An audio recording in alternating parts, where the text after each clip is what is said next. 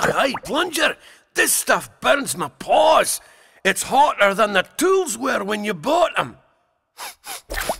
Actually, Plunger, this would be okay with a vindaloo and chips. Could you for 1 minute of your life think of something but your stomach? This calls for a dose of Ratribution. If you want to save some of your 9 lives, you'll start rinsing before we go home. Whoever did this must have access to a whole lot of